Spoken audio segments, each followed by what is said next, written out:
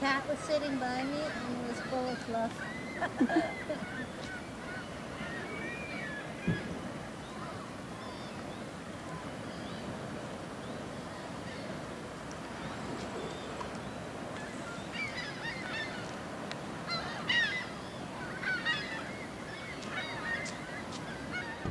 What this one's all about. This one is it's a rest in peace memorial for anyone who's lost a loved one. That they can offer a feather into it when it's done. They're gonna have feathers all over the tied to it. Enough. To represent anybody that has lost a loved one. Can you tell me, you come along here often? Tell me you see this art? Come here every single night. This is our walk. I have a very old dog and this is our end of day walk, and we walk down here. I love to see. I was disappointed to see the fence come up, but then when the art came up, it made it pleasant. It made it wonderful to be able to be here and enjoy the scenery of the beach and get to see the art. First time you've met the artist, so it's nice to have that, to offer. That's what I was so happy that she was here, because I know what you can't say thank you for everything that you're doing. It's hard to say thank you when you don't know who's doing it. Yeah, good.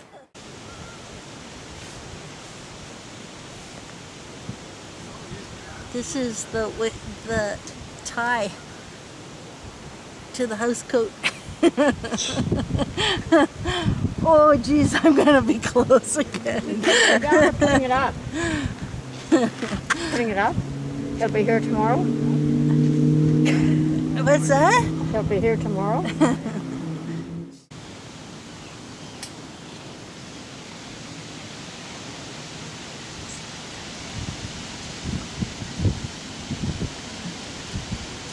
you start that after the rain?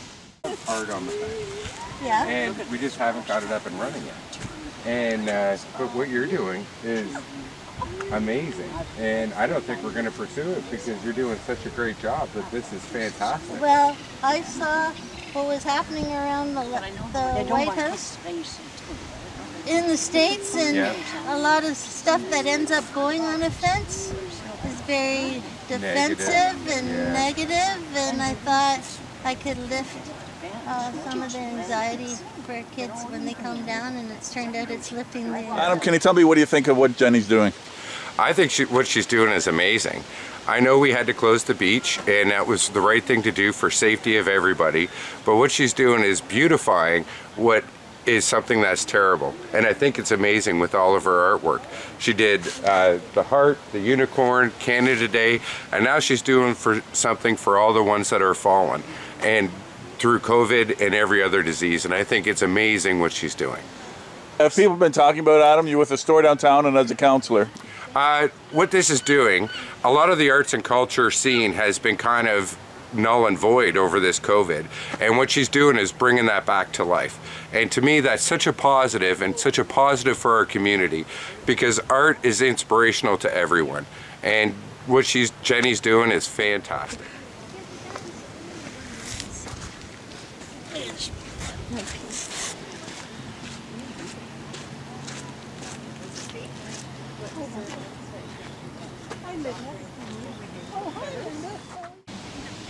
It's a big worry for anybody that's got water.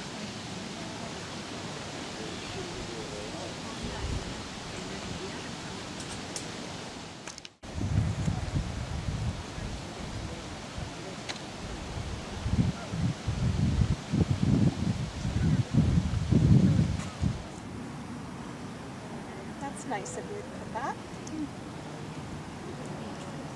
Well, then it'd be interactive, right? Right. Rainbow colors. Awesome stuff at this time of the night. Pretty happy.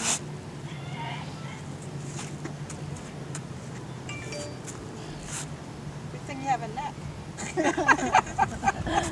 Very pretty. And these are yours too down here? Yes.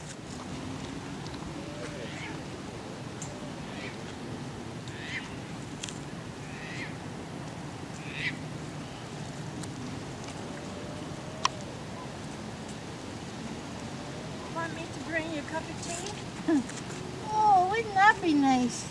Yeah. But I think I'll stop by for a cup of tea at the end.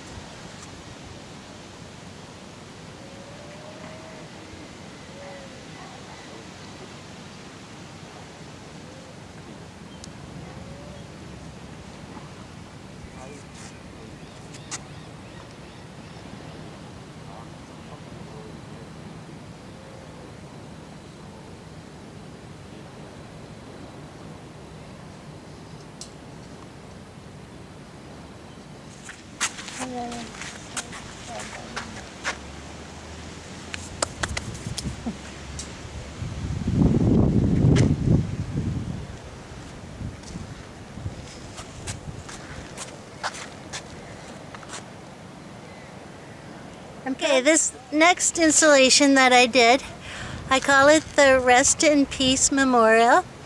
And the idea behind it is I've created a square peace sign, which is a little different than what we normally are used to. But in these rigid times, I figured that we've all had to make a different kind of peace for ourselves. It's not, we have a lot of rules to stay within, and finding peace can be difficult sometimes. In particularly when somebody passes. It could be a COVID passed, or it could be a person who passed away within your family. And under the new rules, we've had a difficult time of gathering for funerals or celebrations of life. So what I've created here is a memorial piece. It's a piece where people can come and they can put a feather on the art installation with the idea of memorializing somebody. It could be a celebration of their life, leaving a little memory, or just wishing someone some happiness in their afterlife. How long did it take you to do it? Tell me what the different levels represent. Okay, so the purple I figured would just be a cheerful color. It's also used within celebrations of life, and there is a connection of death ceremonies with purple. And so that's used as the outline, and the inside I wanted to show the cool waters of Lake Ontario with the beautiful rainbow sky in the background. How long did it take? It took about, I'd say about 5 hours. I got caught in the rain several times, and it was still good because it was nice and warm, and the breezes were blowing down here, so it was still a very pleasant experience for me. It's actually really nice.